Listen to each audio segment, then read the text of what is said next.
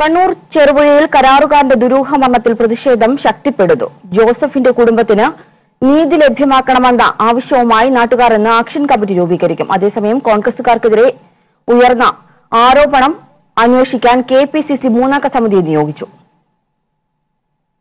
കോൺഗ്രസുകാർ പണം നൽകാതെ വഞ്ചിച്ച കോൺട്രാക്ടർ ജോസഫിന്റെ ദുരൂഹമരണത്തിൽ ശക്തമായ പ്രതിഷേധത്തിന് ഒരുങ്ങുകയാണ് നാട്ടുകാർ. ചെറുപുഴയിൽ ഇന്ന് നാട്ടുകാർ ചേർന്ന് ആക്ഷൻ കമ്മിറ്റി രൂപീകരിക്കും. ജോസഫിന്റെ മരണത്തിന് ഉത്തരവാദിയെന്ന് കുടുംബം ആരോപിച്ച കോൺഗ്രസ് നേതാക്കളെ നിയമത്തിന് മുന്നിൽ കൊണ്ടുവരിക, ജോസഫിന് നൽകാനുള്ള പണം ഉടൻ കുടുംബത്തിന് നൽകുക എന്നീ ആവശ്യങ്ങൾ ഉന്നയിച്ച് ആക്ഷൻ കമ്മിറ്റി സമരം ആരംഭിക്കും. അതേസമയം ജോസഫിന്റെ മരണകാരണം വ്യക്തികൾ തമ്മിലുള്ള പ്രശ്നമാണ് എന്ന് വരുത്തി തീർക്കാനാണ് കോൺഗ്രസിന്റെ ശ്രമം. എന്നാൽ മുഖ്യമന്ത്രിയായിരുന്ന ഉമ്മൻചാണ്ടി ശിലാസ്ഥാപനം നിർവഹിച്ച leader K Karunakaran memorial trust ആശുപത്രി എങ്ങനെയാണ് വ്യക്തികളുടേതാകുക എന്നാണ് ജോസഫിന്റെ കുടുംബം ഉന്നയിക്കുന്ന ചോദ്യം. അവർ ഞങ്ങളോട് പറഞ്ഞത് കരുണാകരൻ മെമ്മോറിയൽ എന്ന് പറഞ്ഞാണ് ഞങ്ങൾ അറിയപ്പെടുന്നത്. ഇതില്ല അങ്ങനെയൊന്നുള്ള എല്ലാ ഡയറക്ടർമാരെയും ഞങ്ങൾ കണ്ടിരുന്നു. അവരെല്ലാവരും പറയുന്ന അത് കുഞ്ഞീഷൻ നായരും റോഷിയാസനുമാണ് അതിനകത്ത് മുഖ്യിക്കുന്നത്. അവരാണ് ഇതിനെ തീരുമാനിക്കുന്നത്. അവരും സലീമും കൂടെ തീരുമാനിച്ചാൽ പണം കിട്ടും. അവർ പറഞ്ഞെന്ന് പറഞ്ഞാൽ തരും. പണം കൊടുക്കാനുള്ളതല്ലേ കൊടുക്കണം, ചോദിക്കുക ഞങ്ങൾ കൊടുക്കാനുള്ളതല്ല ചോദിക്കുന്നത്. ജോസഫിന്റെ ദുരൂഹമരണത്തിൽ പ്രതിഷേധം ശക്തമാകുന്ന സാഹചര്യത്തിൽ സംഭവം അന്വേഷിക്കാൻ കെപിസിസി മൂന്നംഗ സമിതിയെ നിയോഗിച്ചു. കെപിസിസി ജനറൽ സെക്രട്ടറിമാരായ VA Narayanan, KP Anilkumar, Kozhikode DCC president T Siddique എന്നിവരാണ് സമിതി അംഗങ്ങൾ. കൈരളി ന്യൂസ്, കണ്ണൂർ. ഗുവാഹത്തിയിൽ നടക്കുന്ന വടക്കുകിഴക്കൻ കൌൺസിൽ യോഗം ഇന്ന് അവസാനിക്കും. 2 ദിവസത്തെ സന്ദർശനത്തിനെത്തിയ അമിത്ഷാ അസമിലെ സുരക്ഷാ സ്ഥിതി വിലയിരുത്തും. പൌരത്വ രജിസ്റ്ററിന്റെ പശ്ചാത്തലത്തിൽ വടക്കുകിഴക്കൻ സംസ്ഥാനങ്ങളിലെ മുഖ്യമന്ത്രിമാരുമായും ഗവർണർമാരുമായും അമിത്ഷാ ഇന്ന് ചർച്ച നടത്തും. അതേസമയം വടക്കു കിഴക്കൻ സംസ്ഥാനങ്ങൾക്ക് പ്രത്യേക പരിരക്ഷ നൽകുന്ന അനുച്ഛേദം 371 റദ്ദാക്കില്ലെന്ന് കേന്ദ്ര ആഭ്യന്തരമന്ത്രി അമിത്ഷാ വ്യക്തമാക്കിയിട്ടുണ്ട്. അതിലിടപെടാൻ BJP സർക്കാരിന് താൽപര്യമില്ലെന്നും 371 ബഹുമാനിക്കുന്നു എന്നുമാണ് അമിത്ഷാ കഴിഞ്ഞ ദിവസം പറഞ്ഞത്. കഴിഞ്ഞ 2 വർഷവും നേരിട്ട ആഘാതങ്ങളെ അതിജീവിച്ചേ തീരുവെന്നും കുട്ടനാടിന്റെ പ്രശ്നങ്ങൾക്ക് ശാശ്വത പരിഹാരം കാണേണ്ടതുണ്ടെന്നും മുഖ്യമന്ത്രി പിണറായി വിജയൻ പറഞ്ഞു. കഞ്ഞിപ്പാടം വൈശ്യം ഭാഗം പാലം ഉദ്ഘാടനം ചെയ്യുകയായിരുന്നു അദ്ദേഹം. പ്രളയക്കെടുതി ഏറ്റവും അധികം അനുഭവിക്കുന്ന പ്രദേശമാണ് കുട്ടനാട്. കുട്ടനാടിന്റേത് പ്രത്യേക വിഷയമായതിനാൽ കൂടുതൽ കാര്യങ്ങളിലേക്ക് ഇപ്പോൾ കടക്കുന്നില്ല. എന്നാൽ കൃത്യമായ നിലപാടുകൾ ഇക്കാര്യത്തിൽ ഉരുത്തിരിഞ്ഞു വരുന്നുണ്ടെന്ന് മുഖ്യമന്ത്രി വ്യക്തമാക്കി. തിരുവനന്തപുരം പത്മനാഭസ്വാമി ക്ഷേത്രത്തിലെ മുഞ്ചിറമഠം പുഷ്പാഞ്ജലി സ്വാമിയാർ നിരാഹാര സമരം ആരംഭിച്ചു. മഠത്തിനുള്ളിൽ അനുഷ്ഠിക്കേണ്ട ചാതുർമാസ വ്രതം മുടങ്ങിയതിലും മുഞ്ചിറമഠം കയ്യേറിയതിലും പ്രതിഷേധിച്ചാണ് നിരാഹാരം. 30 വർഷമായി സേവാഭാരതി മഠം പിടിച്ചെടുത്ത വാർത്ത കൈരളി ന്യൂസാണ് പുറത്തുകൊണ്ടുവന്നത്. സേവാഭാരതി പിടിച്ചെടുത്ത് പ്രവർത്തനമാരംഭിച്ച ബാലസദനത്തിന് മുന്നിലാണ് മുഞ്ചിറമഠത്തിലെ മൂപ്പിൽ സ്വാമി കൂടിയായ പരമേശ്വര ബ്രഹ്മാനന്ദ തീർത്ഥ നിരാഹാരം ആരംഭിച്ചത്. കോട്ടയ്ക്കകം മിത്രാനന്തപുരം ക്ഷേത്രത്തിന് സമീപത്തുള്ള മഠമാണ് സേവാഭാരതി 30 വർഷങ്ങൾക്ക് മുൻപ് കയ്യേറിയത്. ഇത് സംബന്ധിച്ചുള്ള വാർത്ത കൈരളി ന്യൂസാണ് പുറത്തുകൊണ്ടുവന്നത്. പത്മനാഭസ്വാമി ക്ഷേത്രത്തിലെ മുഞ്ചിറമഠം പുഷ്പാഞ്ജലി സ്വാമിയാർക്ക് ചാതുർമാസ പൂജ നടത്തേണ്ട സ്ഥലം കൂടിയാണിത്. വ്രതം മുടങ്ങിയതിൽ പ്രതിഷേധിച്ചാണ് സ്വാമിയാരുടെ നിരാഹാരം. ചാതുർമാസ്യ വ്രതം സമ്പൂർണ്ണാക്കാനായിട്ട് സ്വന്തം മഠത്തിൽ കയറാൻ പറ്റാത്ത ഒരവസ്ഥ വന്നത് തന്നെ കൊണ്ടാണ് അത് തടസ്സം ചെയ്യണം. എല്ലാ അധികാരി വർഗങ്ങൾക്കും വിഭാഗങ്ങൾക്കും കത്തയച്ചിട്ടുണ്ട്. ന്യായമായിട്ടും സത്യമായിട്ടും വേണ്ട കാര്യങ്ങളെല്ലാം അന്വേഷിച്ച് നോക്കിയിട്ട് സ്വാമിയാർക്ക് ഈ മഠത്തിൽ ചാതുർമാസ്യ വ്രതം അനുഷ്ഠിക്കാനുള്ളതായിരിക്കുന്ന തടസ്സം നീക്കിത്തരണം, നല്ല സൗകര്യം ഒരുക്കി തരണം. സമർപ്പിക്കാനായിട്ട് മഠത്തിന് വേണ്ടിയിട്ട് ഈ ശരീരവും മനസ്സും ആത്മാവേ ഉള്ളൂ. അതല്ലാണ്ട് പൂർത്തീകരിക്കാൻ വേറെ ഒരു മാർഗമില്ല.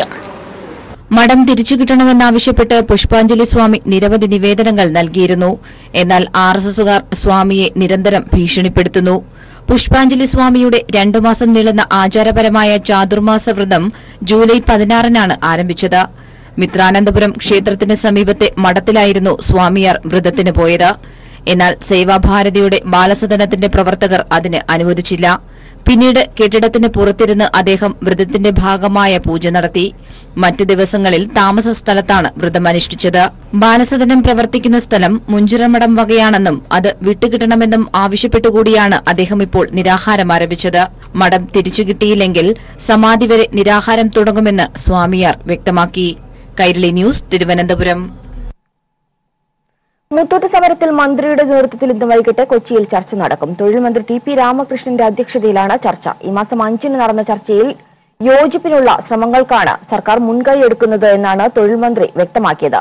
എന്നാൽ കൂടിയാലോചനയിലൂടെ ഈ പ്രശ്നത്തിന് പരിഹാരം കാണണമെന്ന ഇരു വിഭാഗത്തിന്റെയും ആവശ്യം മുൻനിർത്തിയാണ് ഇന്ന് വീണ്ടും ചർച്ച നടത്താൻ തീരുമാനമായത്. അതേസമയം 15 ബ്രാഞ്ചുകൾ പൂട്ടിയതിന്റെ കാരണം ഇനിയും വ്യക്തമാക്കിയിട്ടില്ല.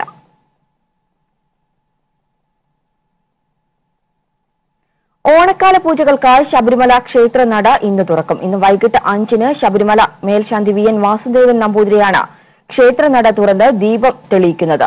തുടർന്ന് 18-ാം പടിക്ക് മുന്നിലെ ആഴിയിൽ അഗ്നി പകർന്നതിനു ശേഷം തീർത്ഥാടകരെ ദർശനത്തിനായി അനുവദിക്കും. ഇന്ന് മറ്റു പൂജകളൊന്നും തന്നെ ഉണ്ടായിരിക്കില്ല. ഉത്രാട ദിനമായ നാളെ പുലർച്ചെ 5 മണിക്ക് ക്ഷേത്ര നട തുറക്കുന്നതോടെ ഓണക്കാല പൂജകൾക്ക് തുടക്കമാകും. തിരുവോണ ദിവസത്തിലും പതിവ് പൂജകൾ ഉണ്ടായിരിക്കും. തിരുവോണ ദർശനത്തിനായി സന്നിധാനത്തെത്തുന്ന അയ്യപ്പ ഭക്തർക്കായി ദേവസ്വം ബോർഡ് ഓണസദ്യയും ഒരുക്കും. ഓണക്കാല പൂജകൾക്ക് ശബരിമല തന്ത്രി കണ്ഠരര് മഹേഷ് മോഹനര് മുഖ്യ കാർമ്മികത്വം വഹിക്കും. ഓണപൂജകൾക്ക് ശേഷം 13-ന് രാത്രി 10-ന് ഹരിവരാസനം പാടി നട അടയ്ക്കും. തുടർന്ന് കന്നിമാസ പൂജകൾക്കായി 16-ാം തീയതിയാണ് ശബരിമല ക്ഷേത്ര നട തുറക്കുന്നത്. വാർത്തകളിലേക്ക്. ഇടത്തരം സംരംഭകരുടെ ക്ഷേമ പ്രവർത്തനങ്ങൾക്കായി സർക്കാർ മികച്ച പ്രവർത്തനങ്ങളാണ് നടത്തുന്നതെന്ന് ധനമന്ത്രി ഡോക്ടർ തോമസ് ഐസക്. ഓണവിപണിയിൽ സർക്കാർ നല്ല രീതിയിൽ ഇടപെടുന്നുണ്ടെന്നും മന്ത്രി പറഞ്ഞു. പാലാ ഉപതെരഞ്ഞെടുപ്പിനോടനുബന്ധിച്ച് കൊല്ലപ്പള്ളിയിൽ നടന്ന സംരംഭകരുടെ കൂട്ടായ്മയിൽ സംസാരിക്കുകയായിരുന്നു മന്ത്രി. രാജ്യം സാമ്പത്തിക പ്രതിസന്ധിയിലേക്ക് നീങ്ങിയതിന്റെ പ്രതിഫലനങ്ങൾ സംസ്ഥാനത്തും പ്രകടമാണ്. തുടർച്ചയായ 2 പ്രളയത്തിലുണ്ടായ നാശനഷ്ടങ്ങളും കേരളത്തിന്റെ വളർച്ചയെ പിറകോട്ടടിക്കുന്നുണ്ട്. എങ്കിലും അതിവേഗം മുന്നേറാനുള്ള ശ്രമത്തിലാണ് സംസ്ഥാനമെന്ന് ധനമന്ത്രി ഡോക്ടർ തോമസ് ഐസക് പറഞ്ഞു. കിഫ്ബിയെ സംബന്ധിച്ച തെറ്റിദ്ധാരണകൾ മാറി വരുന്നുണ്ട്. കൂടുതൽ സംരംഭകരെ കേരളത്തിലെത്തിക്കാൻ കഴിയുമെന്നും മന്ത്രി പറഞ്ഞു. ഈ ദൈനംദിന വില പെൻഷനും കാര്യങ്ങളും കൊടുക്കലും മാത്രമല്ല, നമ്മുടെ ഈ നാടിനെ ആകെ മാറ്റുന്നതിനും പുതിയൊരു കേരളം സൃഷ്ടിക്കുന്നതിനും ആയിട്ടുള്ള വലിയൊരു പദ്ധതിയാണ് ഈ സർക്കാർ നടപ്പാക്കുന്നത്. പാലായുടെ വികസനത്തിന് ഇടത് സ്ഥാനാർത്ഥി മാണി സി കാപ്പനെ വിജയിപ്പിക്കണമെന്ന് മന്ത്രി വോട്ടഭ്യർത്ഥിച്ചു. ഓണവിപണിയിൽ സർക്കാരിന് കാര്യക്ഷമമായി ഇടപെടാൻ കഴിഞ്ഞിട്ടുണ്ടെന്നും മന്ത്രി വ്യക്തമാക്കി. പാലാ ഉപതെരഞ്ഞെടുപ്പിന്റെ ഭാഗമായി കൊല്ലപ്പള്ളിയിൽ സംഘടിപ്പിച്ച വികസന ചർച്ചയിൽ സംസാരിക്കുകയായിരുന്നു മന്ത്രി. കൈരളി ന്യൂസ്, പാലാ. ജീവിതമാണ് ആഘോഷിക്കേണ്ടത്, ലഹരിയല്ലെന്ന സന്ദേശവുമായി കണ്ണൂർ IRPCയുടെ ലഹരി മുക്ത ഓണാഘോഷം. IRPC ഡി അഡിക്ഷൻ സെന്ററിലെ ചികിത്സയിലൂടെ ലഹരി മുക്തി നേടിയ 100-ലധികം പേരാണ് കുടുംബസമേതം ഓണാഘോഷത്തിന് എത്തിയത്. ആഘോഷങ്ങളിൽ ലഹരി വേണ്ട എന്ന ആശയ പ്രചാരണത്തിന്റെ ഭാഗമായാണ് ലഹരി മുക്ത ഓണാഘോഷം സംഘടിപ്പിച്ചത്. എല്ലാ ആഘോഷങ്ങളെയും ലഹരിയിൽ മുക്കുക എന്നത് ശീലമായിരുന്ന ഒരു കൂട്ടം ആളുകളാണ് ഇത്തവണ ലഹരിയില്ലാതെ ഓണം ആഘോഷിക്കുന്നത്. ജീവിതം തിരിച്ചു നൽകിയ IRPCയുടെ തിരുമുറ്റത്ത് ഇത്തവണ ഇവർ കുടുംബവുമൊത്താണ് ഓണം ആഘോഷിച്ചത്. IRPC de addiction and counselling സെന്ററിൽ നിന്നും ലഹരി മുക്തി നേടിയ 100-ഓളം പേരാണ് ലഹരി മുക്ത ഓണാഘോഷത്തിനായി ഒത്തുകൂടിയത്. IRPC ഉപദേശക സമിതി ചെയർമാൻ P ജയരാജന്റെ അധ്യക്ഷതയിൽ കണ്ണൂർ ജില്ലാ കളക്ടർ TV സുഭാഷ് ആഘോഷ പരിപാടികൾ ഉദ്ഘാടനം ചെയ്തു. ആഘോഷങ്ങളിൽ ലഹരി വേണം എന്നു കരുതുന്ന യുവതലമുറയിൽപ്പെട്ടവർക്ക് നല്ല സന്ദേശം നൽകാനാണ് ഇത്തരം പരിപാടികൾ സംഘടിപ്പിക്കുന്നതെന്ന് ഡോക്ടർ ക്ലീറ്റസ് കനകമ്പള്ളി പറഞ്ഞു. ഈ ഓണാഘോഷം ഇങ്ങനെ ഞങ്ങൾ എല്ലാ തവണയും കഴിഞ്ഞ ന്യൂ ഇയറിൽ ആഘോഷിച്ചു. പിന്നെ വേറെ അങ്ങനെ ആഘോഷങ്ങളുണ്ട്. കാരണം ഈ സമയത്താണ് ഇവർ വേറെ കാര്യങ്ങൾക്ക് പോകുന്നത്. അപ്പം നമ്മളൊന്ന് വിളിച്ചു കൂട്ടി ഇവരെ ഈ കാര്യങ്ങളൊക്കെ പറഞ്ഞ് ഒന്നുകൂടി നമ്മുടെ ഈ കൂട്ടായ്മയിൽ കൂട്ടിയാൽ അവർ പലരും വിട്ടുപോകാതിരിക്കും. അതുകൊണ്ടാണ് നമ്മൾ ചെയ്യുന്നത്. നേരത്തെ സമാന രീതിയിൽ ലഹരി മുക്ത പുതുവത്സര ആഘോഷവും IRPC സംഘടിപ്പിച്ചിരുന്നു.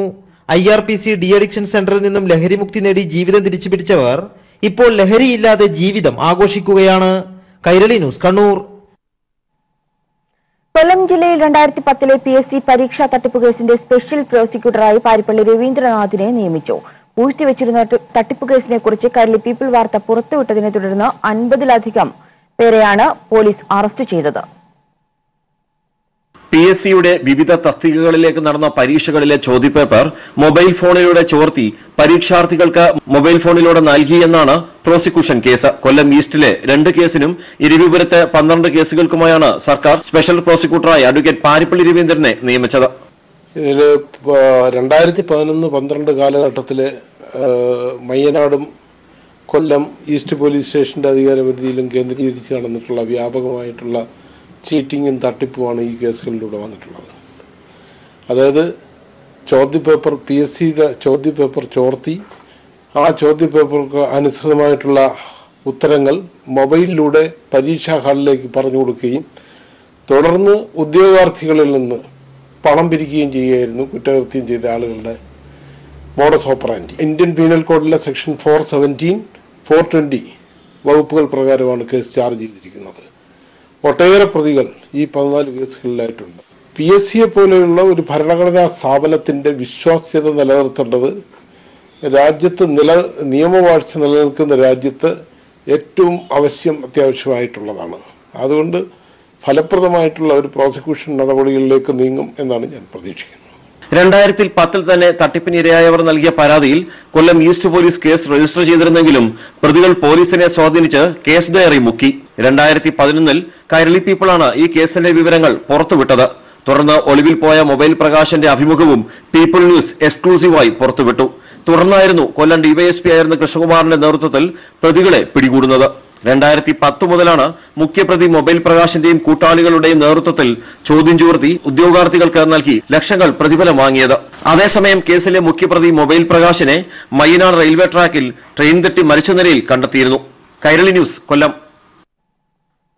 അഖിലേന്ത്യാ ജനാധിപത്യ മഹിളാ അസോസിയേഷൻ കാസർഗോഡ് ജില്ലാ സമ്മേളനം സമാപിച്ചു. ബംഗളത്ത് 2 ദിവസങ്ങളിലായി നടന്നുവന്ന പ്രതിനിധി സമ്മേളനം പൊതുസമ്മേളനത്തോടെയാണ് സമാപിച്ചത്. സംസ്ഥാന സെക്രട്ടറി അഡ്വക്കേറ്റ് P. സതീദേവി പൊതുസമ്മേളനം ഉദ്ഘാടനം ചെയ്തു. ജില്ലാ പ്രസിഡന്റായി M. സുമതിയെയും സെക്രട്ടറിയായി ബേബി ബാലകൃഷ്ണനെയും ട്രഷററായി PC. സുബൈദയെയും സമ്മേളനം തിരഞ്ഞെടുത്തു.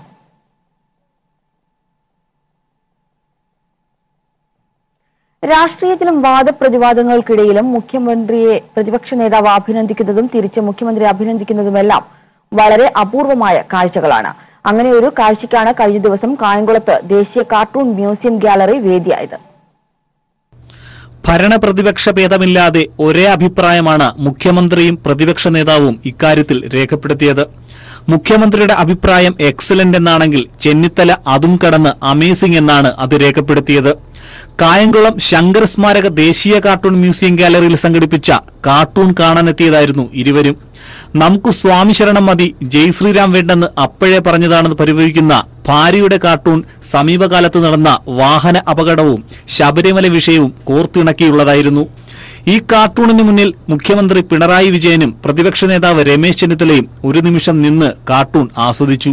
പ്രളയ ഫണ്ടിൽ പരാതിയുമായി രമേശ് ചെന്നിത്തല ഗവർണറെ കണ്ട വാർത്തയെ അടിസ്ഥാനപ്പെടുത്തി 2018 ആഗസ്റ്റിൽ വരച്ച കാർട്ടൂണിൽ ഞങ്ങളുടെ ഭരണത്തിലും പ്രളയം വരും, ഞങ്ങളുടെ മാവും പൂക്കും എന്ന് ആശ്വസിക്കുന്ന സ്വയം കാർട്ടൂൺ കണ്ട് രമേശ് ചെന്നിത്തലയ്ക്ക് ചിരിക്കാതിരിക്കാൻ കഴിഞ്ഞില്ല. കാർട്ടൂണിസ്റ്റ് സുധീർനാഥ് ഒരുക്കിയ പ്രദർശനമാണ് ആസ്വാദക പ്രശംസ നേടിയത്. വളരെ കുറച്ചു മാത്രം പ്രദർശിപ്പിക്കപ്പെട്ടിട്ടുള്ള ഫിലിം ഡിവിഷന്റെ ശങ്കറുമായിട്ടുള്ള അഭിമുഖവും ശങ്കറിന്റെ ഡോക്യുമെന്ററിയും OV വിജയനുമായിട്ടുള്ള അഭിമുഖം, അതുപോലെ തന്നെ മറ്റ് മൺമറഞ്ഞു പോയ നമ്മുടെ മലയാള കാർട്ടൂണിസ്റ്റുകളുടെ അഭിമുഖം ഇവിടെ എല്ലാ ദിവസവും വൈകുന്നേരം കാർട്ടൂൺ സായാഹ്നത്തിൽ നമ്മൾ പ്രദർശിപ്പിക്കുന്നു. കാർട്ടൂൺ പ്രദർശനത്തിന്റെ സമാപന ദിവസമായ ഞായറാഴ്ച രാഷ്ട്രീയ, സാമൂഹിക, സാംസ്കാരിക രംഗത്തെ പ്രമുഖരും കാർട്ടൂൺ പ്രദർശന ചടങ്ങിന് എത്തിയിരുന്നു. കഴിഞ്ഞ 5 വർഷത്തെ ഏറെ ചർച്ച ചെയ്യപ്പെട്ട വിഷയങ്ങളിൽ നിന്ന് തിരഞ്ഞെടുത്ത 50 കാർട്ടൂണുകളാണ് പ്രദർശനത്തിന് ഉള്ളത്. കേരള കാർട്ടൂൺ അക്കാദമിയുടെ മുൻ സെക്രട്ടറി, ട്രഷറർ, എഡിറ്റർ എന്നീ നിലകളിൽ പ്രവർത്തിച്ച സുധീർനാഥ് തേജസ് പത്രത്തിന്റെ എഡിറ്റോറിയൽ കാർട്ടൂണിസ്റ്റ് കൂടിയായിരുന്നു. കൈരളി ന്യൂസ്, ആലപ്പുഴ. കിടപ്പ് രോഗികൾക്ക് CPIM നിയന്ത്രണത്തിലുള്ള കൊല്ലം നായനാർ സ്മാരക കേന്ദ്രത്തിന്റെ ഓണസമ്മാനമായി വീൽ ചെയർ നൽകി. കൊല്ലം കുരിപ്പുഴ സ്വദേശികളായ രാമചന്ദ്രനും ബഷീർ കുട്ടിക്കുമാണ് പാലിയേറ്റീവ് കെയറിന്റെ ഭാഗമായി വീൽ ചെയർ നൽകിയത്. 1 വർഷത്തിനു മുമ്പ് പക്ഷാഘാതം വന്ന് ശരീരത്തിന്റെ വലതുഭാഗം മുഴുവനും തളർന്ന അവസ്ഥയിലാണ് രാമചന്ദ്രൻ. സംസാരശേഷിയും നഷ്ടപ്പെട്ടു. 70 കഴിഞ്ഞ ഈ വയോധികന് വീൽ ചെയർ കൈത്താങ്ങും വലിയ ആശ്വാസവുമാണ് പകർന്നു നൽകുന്നത്. കയർ തൊഴിലാളി പെൻഷനാണ് ഏക ആശ്വാസം. കൊല്ലം ജില്ലാ ആശുപത്രിയിലാണ് ചികിത്സ. നിർധന കുടുംബം. വീടിനകത്ത് നിന്ന് കസേരയിൽ പുറത്തേക്കെടുത്താണ് മലമൂത്ര വിസർജനവും നടത്തിയിരുന്നത്. രണ്ടുപേരുടെ സഹായം ഇല്ലാതെ നമുക്കൊരു കാര്യവും പറ്റുന്നില്ല. അപ്പോൾ നമുക്കിത് കിട്ടിയത് തന്നെ നല്ല ഉപകാരമാണ്. പിന്നെ ഞാൻ ഒറ്റയ്ക്കല്ലേ ഉള്ളൂ. കൊച്ചുങ്ങൾ നേരം മുടക്കുമ്പോൾ അങ്ങ് ജോലിക്ക് പോകും. പിന്നെ നമുക്കൊരു വലിയൊരു ബുദ്ധിമുട്ടായത്. അപ്പോൾ ഇത് ഇവർ തന്നത് തന്നെ വലിയൊരു നന്ദി തന്നെ. കഴിഞ്ഞ 7.5 വർഷമായി ശരീരം പൂർണ്ണമായി തളർന്ന അവസ്ഥയിൽ കഴിയുന്ന ബഷീർ കുട്ടിക്കും ഓണസമ്മാനമായി വീൽചെയർ നൽകി. വികലാംഗ പെൻഷനാണ് ഏക ആശ്വാസം. വീട്ടിലേക്കുള്ളത് ഇടവഴിയായതിനാൽ ആളുകൾ ചേർന്ന് കോരിയെടുത്താണ് കൂടുതൽ ദൂരം താണ്ടി റോഡിലെത്തിച്ച് വണ്ടിയിൽ കയറ്റുന്നത്.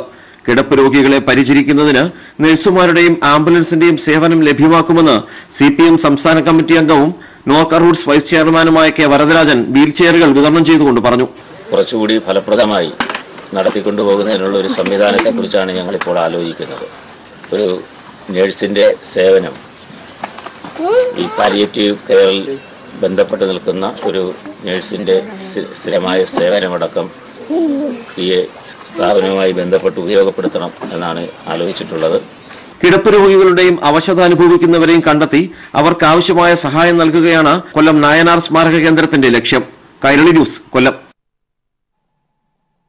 കേരളത്തിലെ ഏറ്റവും വലിയ പാലങ്ങളിലൊന്നായ ആലപ്പുഴ ജില്ലയിലെ അരൂർ പെരുമ്പളം പാലത്തിന്റെ നിർമ്മാണോദ്ഘാടനം മുഖ്യമന്ത്രി നിർവഹിച്ചു. അരൂരിലെ ജനങ്ങൾക്കുള്ള സർക്കാരിന്റെ ഓണസമ്മാനമാണ് ഇതെന്നും മുഖ്യമന്ത്രി വ്യക്തമാക്കി. പെരുമ്പളം ദ്വീപിനെ അരൂക്കുറ്റിയുമായി ബന്ധിപ്പിക്കുന്ന 1 കിലോമീറ്റർ ദൈർഘ്യമുള്ള പെരുമ്പളം പാലത്തിന്റെ നിർമ്മാണം 2 വർഷത്തിനുള്ളിൽ പൂർത്തിയാകും. ഷാജഹാൻ തയ്യാറാക്കിയ റിപ്പോർട്ടിലേക്ക്. ഒരു പാലം എന്നുള്ളവരുടെ സ്വപ്നം യാഥാർത്ഥ്യമായിരിക്കുന്നു. മുഖ്യമന്ത്രി നേരിട്ടെത്തിക്കൊണ്ടാണ് ഇപ്പോൾ പെരുമ്പളം ഗ്രാമത്തിൽ വെച്ച് അതിന്റെ ഉദ്ഘാടനം നിർവഹിച്ചിരിക്കുന്നത്. ഏതാണ്ട് 96 കോടി രൂപയാണ് ഇതിന് നിർമ്മാണ ചെലവ് വരിക. വളരെ പെട്ടെന്ന് തന്നെ, അതായത് 2 വർഷത്തിനുള്ളിൽ തന്നെ ഇതിന്റെ നിർമ്മാണം പൂർത്തീകരിക്കുമെന്നാണ് മുഖ്യമന്ത്രി ഗ്രാമവാസികളോട് പറഞ്ഞത്. മറ്റ് പദ്ധതികൾ പോലെ കാലതാമസം ഉണ്ടാകാതെ വളരെ പെട്ടെന്ന് തന്നെ നിർമ്മാണം പൂർത്തീകരിക്കാൻ കഴിയുമെന്നും അദ്ദേഹം പറയുകയുണ്ടായി. പെരുമ്പളം ദ്വീപ് നിവാസികൾക്ക് ഓണത്തിന്റെ സമ്മാനമാണ്, തന്റെ വക സമ്മാനമാണ്, അല്ല സർക്കാരിന്റെ വക സമ്മാനമാണ് എന്നാണ് അദ്ദേഹം ഇതിനെ വിശേഷിപ്പിച്ചത്. എന്തായാലും വളരെ ആവേശത്തോടു കൂടി തന്നെയാണ് പെരുമ്പളം ദ്വീപ് നിവാസികൾ ഇതിനെ കണ്ടത്. വലിയൊരു ഓണ സമ്മാനം നിങ്ങൾക്ക് സമ്മാനിക്കുകയാണ്. സംസ്ഥാന സർക്കാരിന്റെ ഓണ സമ്മാനമായി നിങ്ങൾ എടുക്കണം. ഓണത്തിന് പ്ലാസ്റ്റിക് ഉപേക്ഷിക്കണം എന്ന് നേരത്തെ പറഞ്ഞിട്ടുണ്ട്. അത് നിങ്ങൾ എല്ലാവരും പാലിക്കുകയും ചെയ്യണം. നമ്മുടെ നദിയെല്ലാം ശുദ്ധമായിരിക്കണമെങ്കിൽ ഏറ്റവും പ്രധാനപ്പെട്ടതാണത്. എല്ലാവർക്കും ഓണാശംസകൾ നേർന്നുകൊണ്ട് ഇതിന്റെ നിർമ്മാണോദ്ഘാടനം നിർവഹിച്ചതായി അറിയിച്ചുകൊണ്ട് അവസാനിപ്പിക്കുന്നു. നിങ്ങൾക്കുള്ള സ്നേഹാഭിമാനം. വളരെ പെട്ടെന്ന് തന്നെ ഇതിന്റെ നിർമ്മാണം പൂർത്തീകരിക്കാൻ കഴിയുമെന്നാണ് അധ്യക്ഷ പ്രസംഗം നടത്തിയ പൊതുമരാമത്ത് രജിസ്ട്രേഷൻ വകുപ്പ് മന്ത്രി പറഞ്ഞത്. മറ്റ് പാലങ്ങൾക്ക് പോലെ ടോൾ സംവിധാനം ഇതിന് യാതൊരു കാരണവശാലും നിർബന്ധമാക്കില്ല.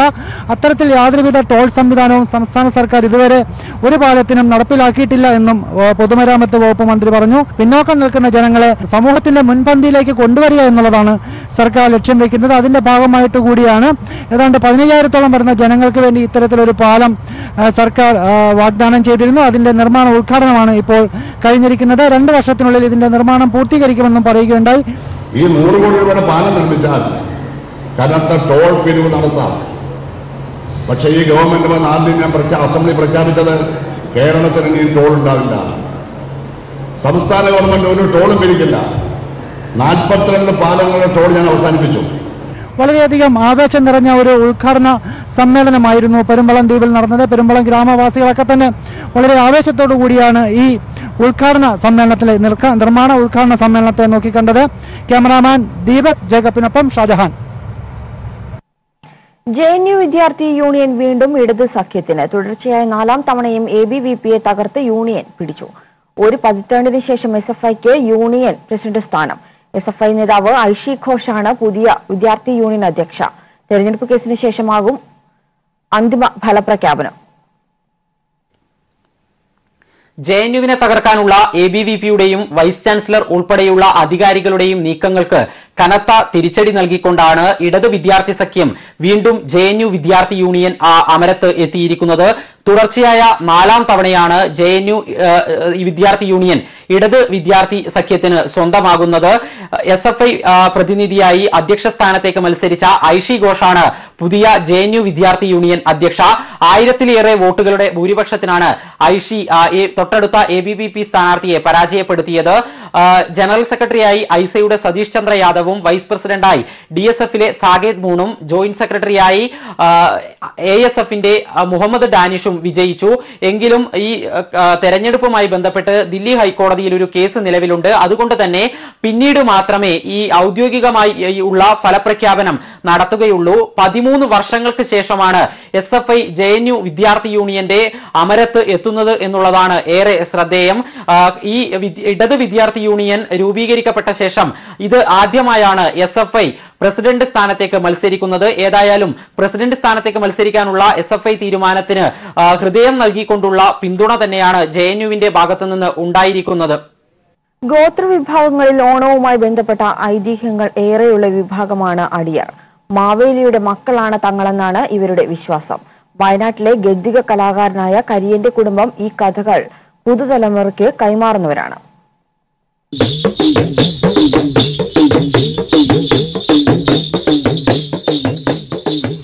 തുടികൊട്ടിയും പാടിയും മറ്റൊരോണക്കാലത്തെ വരവേൽക്കുകയാണ് കരിയനും കുടുംബവും. മാവേലിക്ക് ഏറെ പ്രാധാന്യമുള്ള ഐതിഹ്യങ്ങൾ കഥകളായി പാടുന്നവരാണിവർ.